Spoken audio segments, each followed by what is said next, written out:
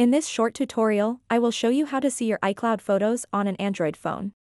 If you have photos stored in iCloud, it can be a bit tricky to access them from a device that isn't Apple. But don't worry. I'll guide you through the steps. To get started, open up any web browser and then tap on the URL bar at the top and type in iCloud.com. And hit go. This will take you directly to the iCloud homepage.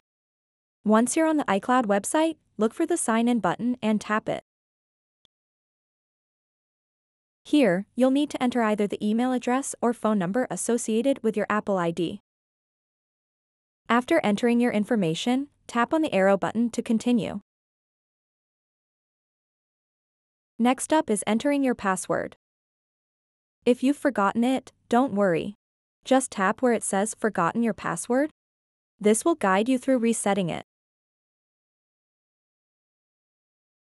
For security purposes, Apple uses two-factor authentication. A code will be sent to one of your trusted devices linked to your Apple ID. Enter that code in the designated field here. If you're using a personal device and want easier access next time, you can tap Trust. This way, you won't have to enter a verification code every time you log in through this browser. Now that you're signed in successfully, scroll down until you see Photos. Tap on it. Here's where all your photos and videos are stored. You can view them by simply tapping on any image or video thumbnail. If you want to download a photo or a video, just select it and tap the download icon.